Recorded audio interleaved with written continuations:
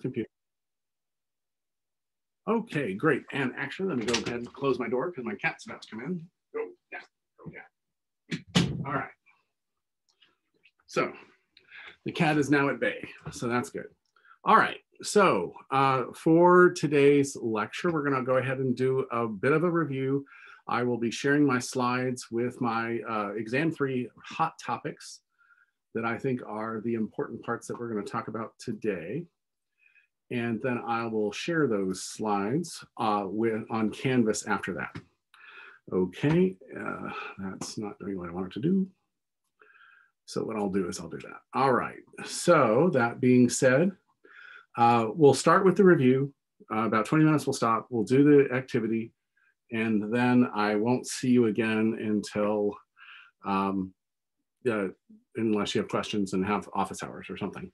But you'll take exam 3 on Wednesday, and then our final exam is scheduled for, where's my, there it is.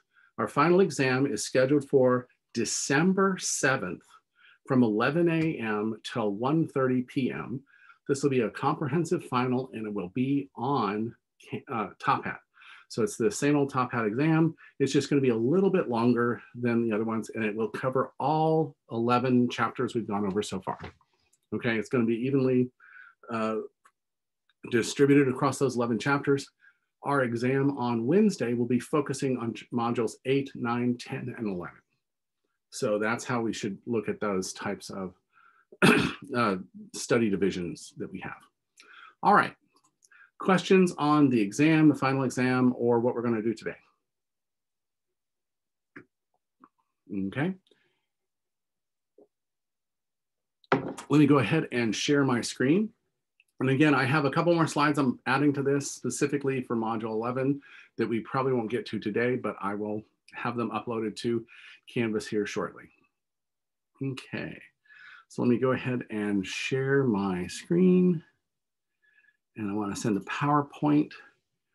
You should see a PowerPoint here for, let me actually move it down here so that I can see that. All right, so you should see that, oh, where'd it go? The group activity will be covering actually only chapter 11 is the only thing that will be covered in our group thing today. And I have to stop sharing because I don't know where my screen went. Oh, is that it right there? No.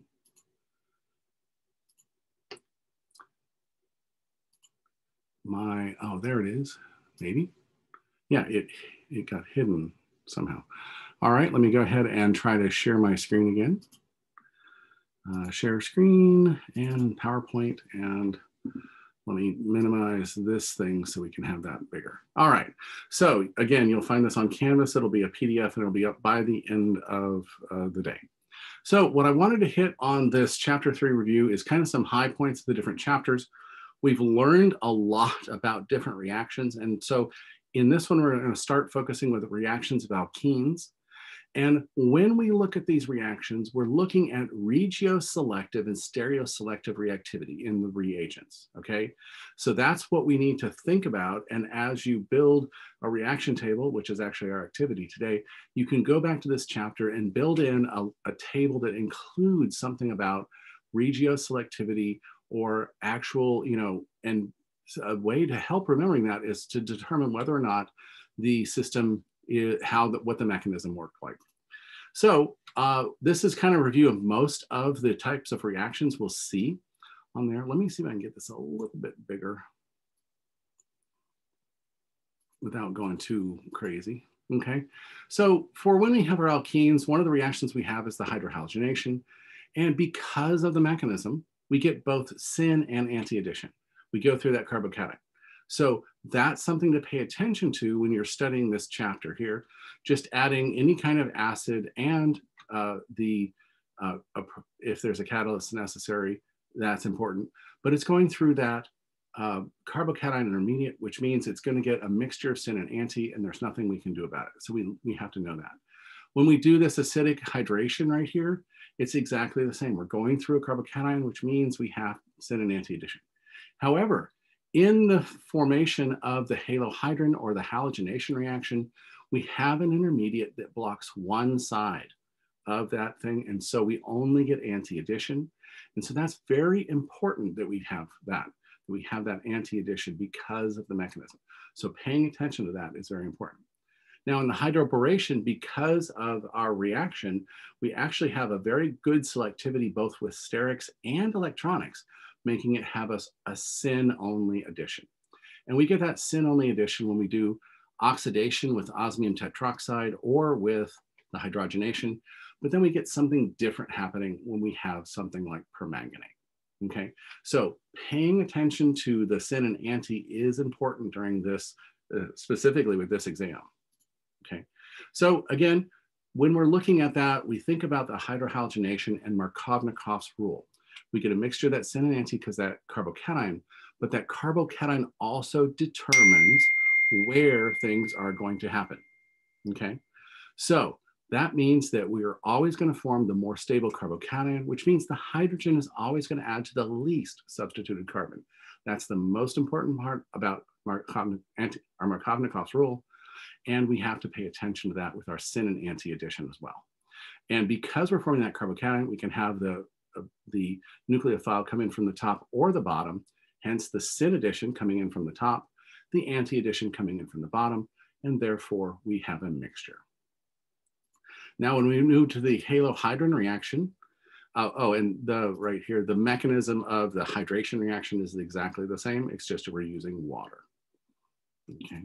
Now, when we have that halohydrin reaction, we have that intermediate, that bromonium anion, that bromonium cation that holds its position. And that's why we have anti-addition exclusively. No rearrangement, nothing happens. We have anti-addition exclusively. And if we don't have a lot of bromine around, we can actually have water act as our nucleophile. And that's how we go for just a halogenation reaction where we get the dibromo compound, or the halogenation with an alcohol on there, or the halohydrin reaction. Again, exactly the same mechanism. When we move on to things like the hydroboration, the electronic factors of this, because the boron is more electropositive, it's going to want to add the boron to the least substituted carbon. So technically it gives us an anti-Markovnikov's product, but it's because of the electronic structure. Now, it's also because of sterics, because this boron is much more bulky than the hydrogen coming over here. So again, the boron goes to the least substituted product, but because of that steric effect as well. That's why we get that alcohol after we oxidize it off on the least substituted carbon, which is backwards from the Markovnikov's rule. Okay. So, and then oxymercurization, it actually undergoes that different regioselectivity. The mercury always adds to the least substituted one, giving us our alcohol on our most substituted when it happens.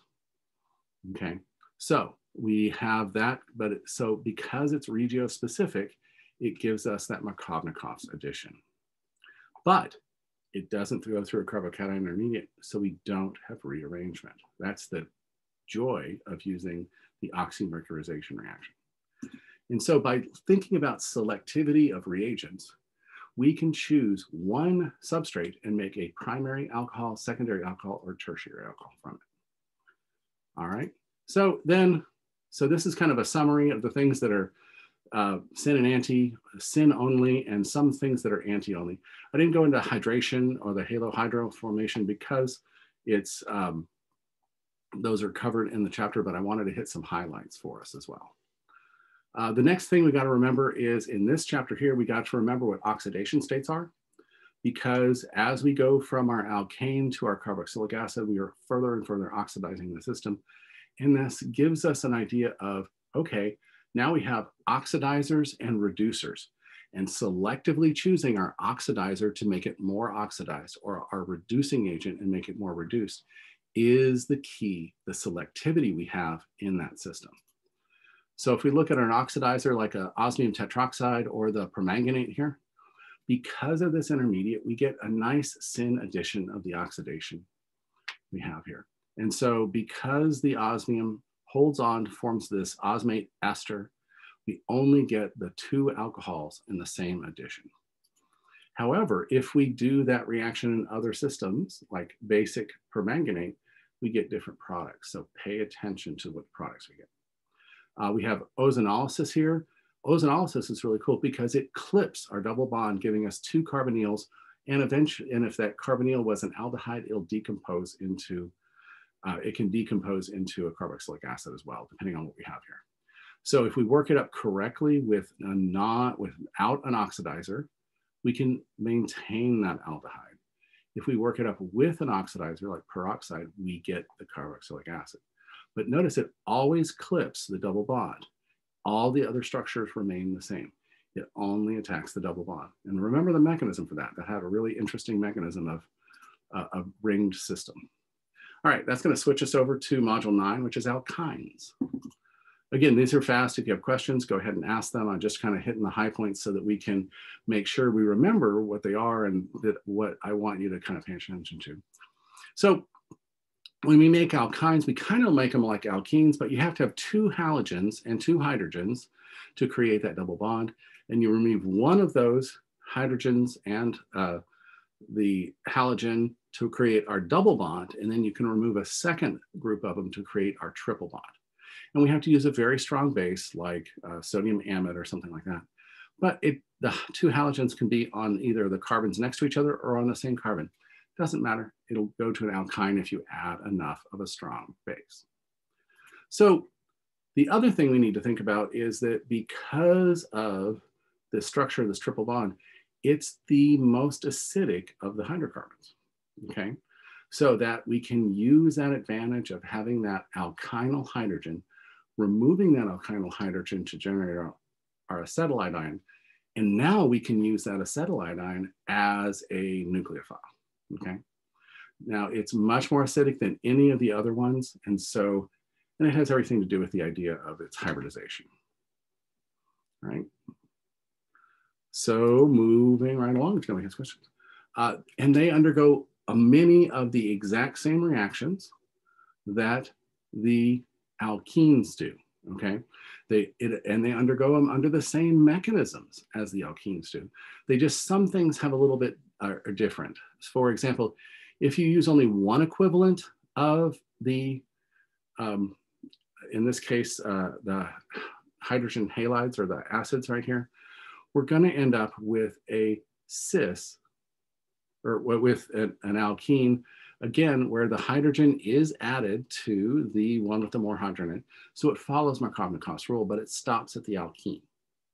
If we add a second equivalent, that alkene is then consumed and turned into either, in this case with halogens, it's a tetrahalo compound, or it would turn it into a dibromo compound if we added a second equivalent up here.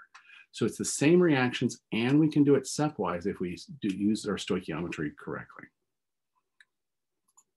Okay, another thing that's a little different than the alkenes is when we reduce down our alkynes with hydrogen on palladium, it will initially form the cis alkene because that's always a cis addition, but it never stops there.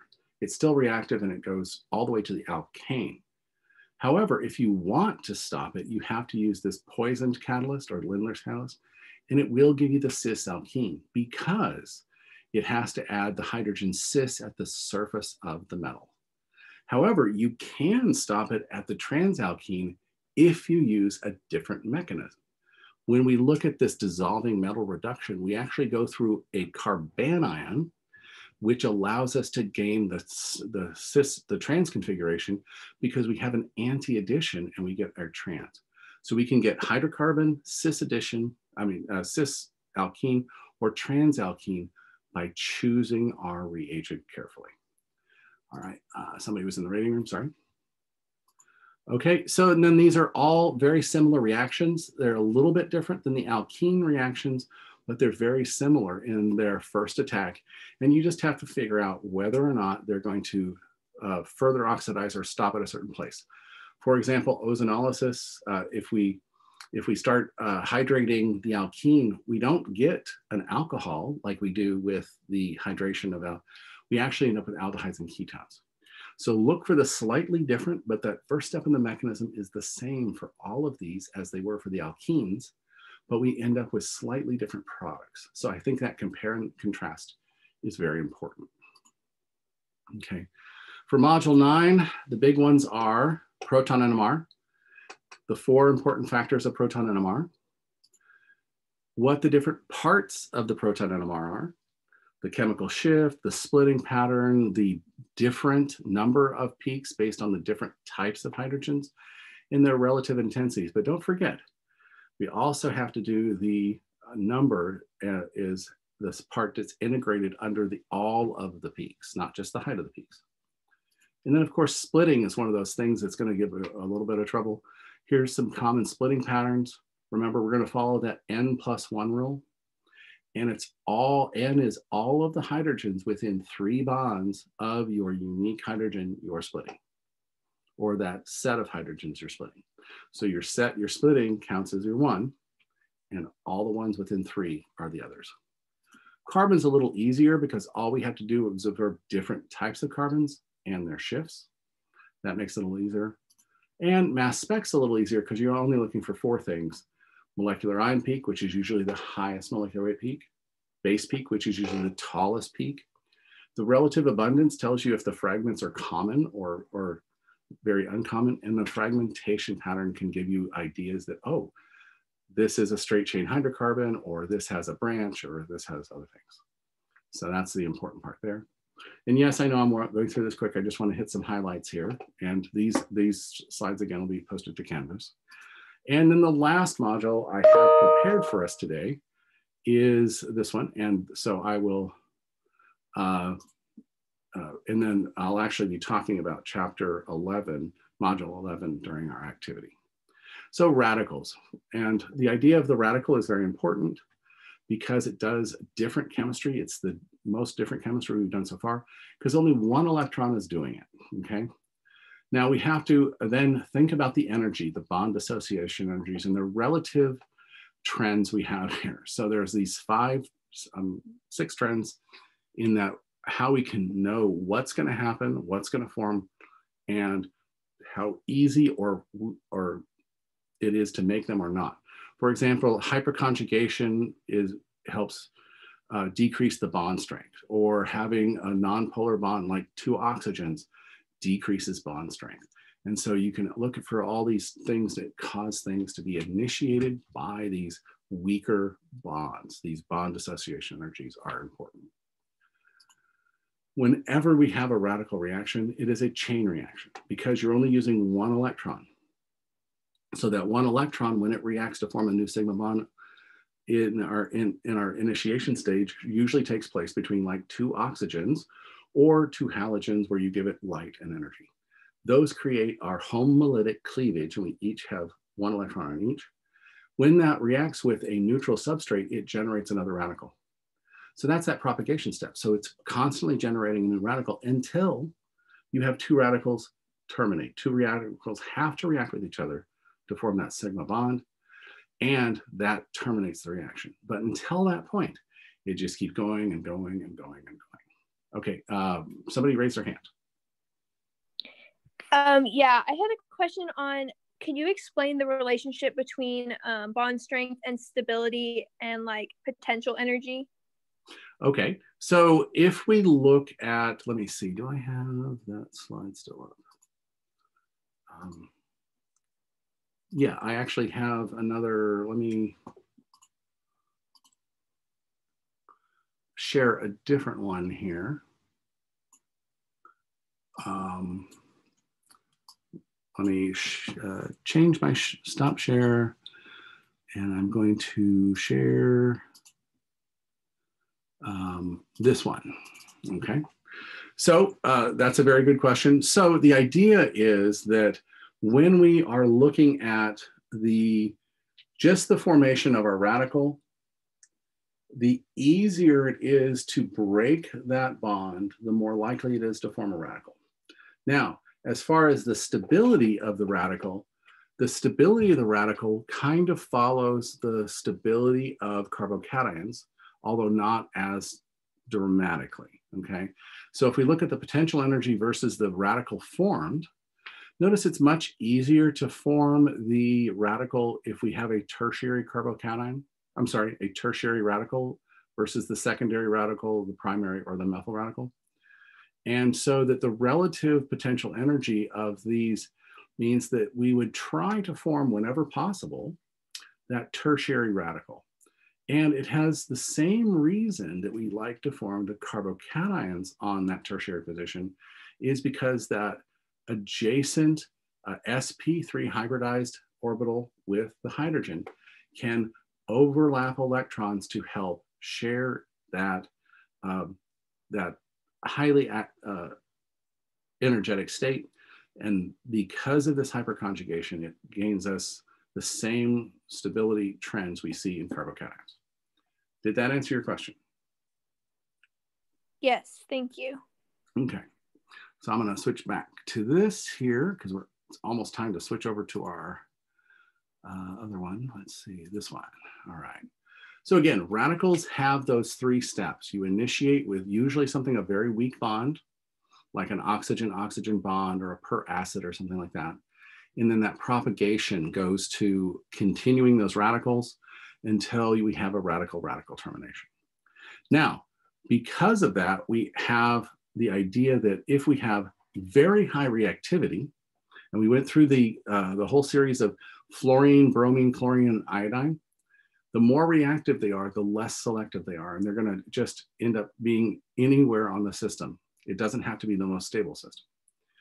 If they have low reactivity, they can wait around for the system to find its more energy stable form and then do that reaction. So when we look at the selectivity of these halogenation reactions, we also can kind of look at it in the same trend as we see with the carbocations. If you have a weak nucleophile and a nice stable tertiary carbocation, it's going to wait around and give you that nucleophile attacking on that most stable carbocation, even if it had time to rearrange. But radicals don't rearrange. We do not have a mechanism for the radicals to rearrange, so they stay where they're put. Okay. And I think that's the last slide I have so far. I'll include 3 more reactions on the radicals and all of chapter 11 in the slides I'll be posting to Canvas. Okay, I'm going to go ahead and stop sharing now. Now, that brings us to our activity. Okay, so my task for you, and I'll start you off with, let me pull up this one right here. My task for you for this one here, and I'm going to break you out into rooms, is that we are going to make what I call a reaction table. Okay, and so let me pull up a reaction table for a chapter we haven't done yet. So, but you can get the idea of what I'm being and what I'm going to do.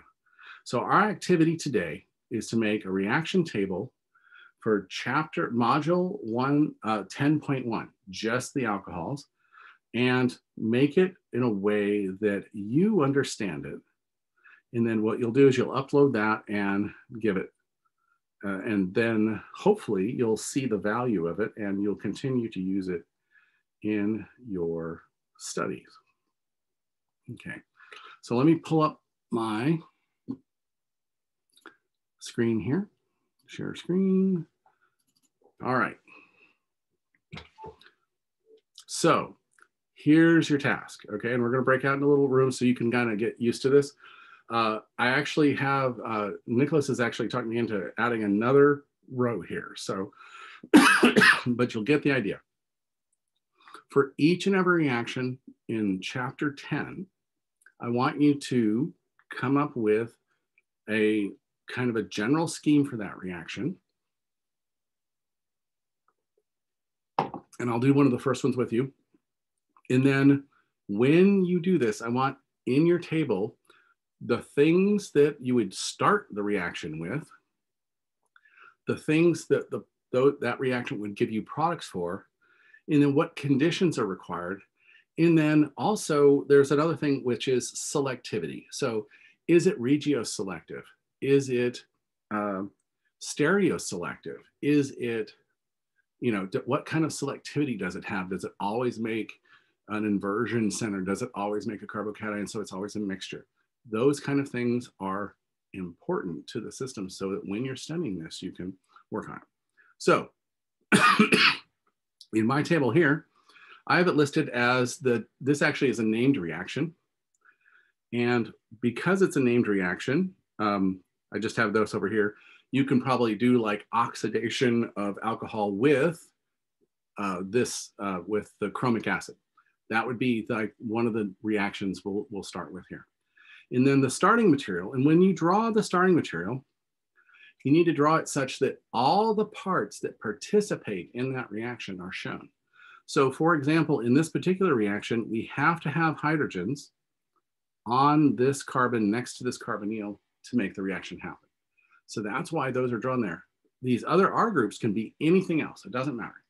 But you have to have these three. You have to have that CH2, the carbonyl, and that oxygen there to make this reaction happen. And then what a generalized scheme of your product would be. And then what kind of conditions? Like this one, we have to use bases that are the same as the ester, okay? And then over here, this one actually doesn't have any syn or anti-selectivity, but it always attacks at this one carbon. So it does have a regioselectivity based on how the reaction reacts.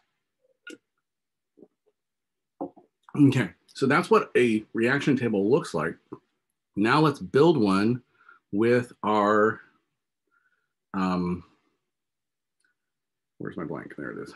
Let's build one with one of the reactions from our chapter 10. Okay, so you just have to start it with drawing it right here, and you can be drawn. In fact, you could just print up a table out of Excel if you wanted and just hand draw it. I just did it this way because I wanted to, actually I was doing the entire book to make sure I got all of the reactions in.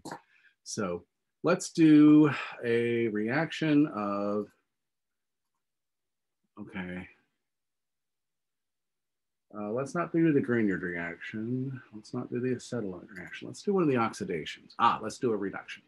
So I'm gonna go ahead and share my screen over here now.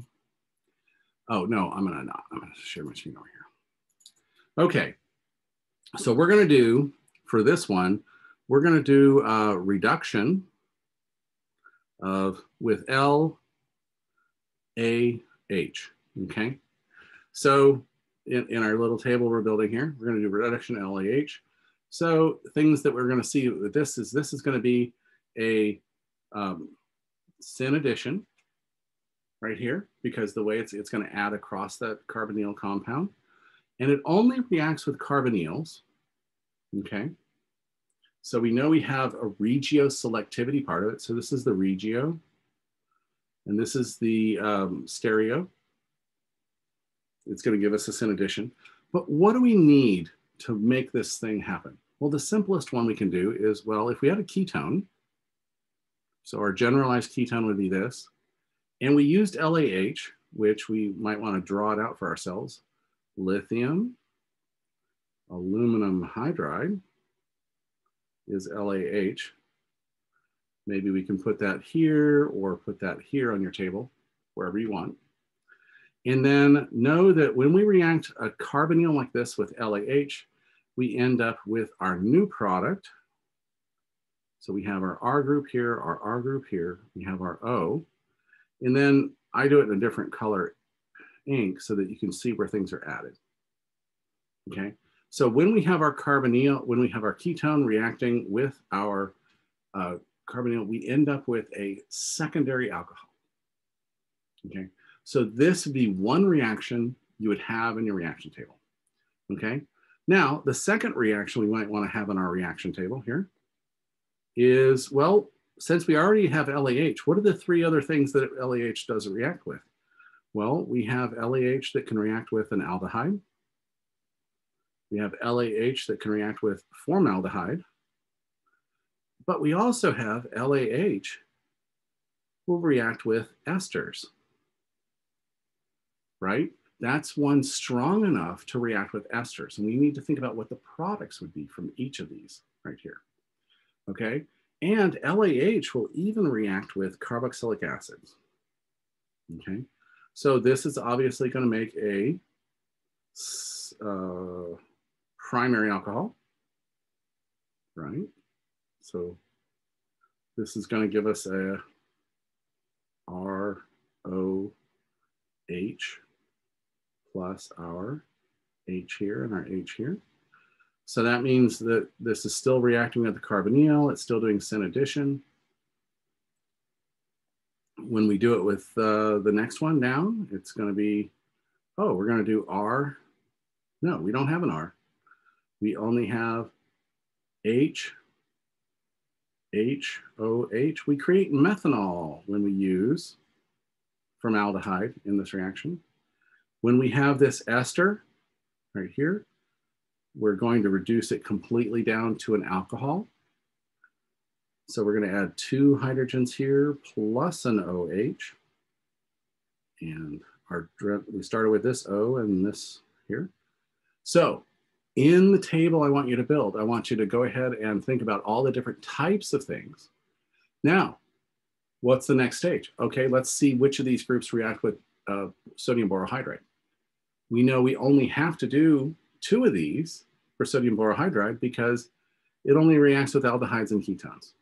Sodium borohydride does not react with the, and this is just an aldehyde, does not react with esters or carboxylic acids. So our table gets simpler. All right, do you understand what we're going to be doing today?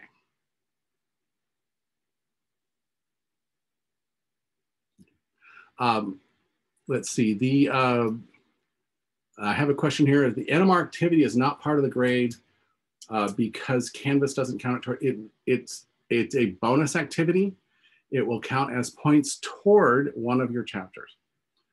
Just chapter 10. Yeah, just alcohols. That's all I need you to do for this activity is just alcohols. If you want to continue this with the ethers and all of the alkenes and alkynes for reviewing for this test, I highly suggest that. In fact, once you build these tables, you can use them next semester as we move on to all these different reactions, helping you remember all the reactions we learned this year. Okay, so this is kind of a capstone thing. SI sessions will do this for all chapters, by the way. They're gonna build these activity tables for each of the chapters. And yes, they will be this week, every day. Okay. Okay, have I answered all questions in the chat? I think I have. We are only going to do chapter, not 10, I'm sorry, not chapter 10, chapter 11, alcohols. Chapter 11.1, only alcohols. That's all we're going to do today. And if you want to go back and do them all, that's up to you. And so again, it's due at midnight tonight. So you can, start with your team, figure out what's important, how to build it. Maybe you have a better idea for how to organize this. Maybe you think differently than I do. And so if you gather together and figure out what you want on your table, and then add a few things by the rest of the time, and then you go off and finish it yourself. The other part is you really kind of have to do this yourself. You can find them printed up online, but by building it yourself, you've gone back and reviewed things, you've thought about cis, you've thought about trans, you've thought about regioselectivity, you've thought about the mechanism. So, it might take you, to do an entire chapter, maybe an hour, but that counts as hour toward you studying, okay?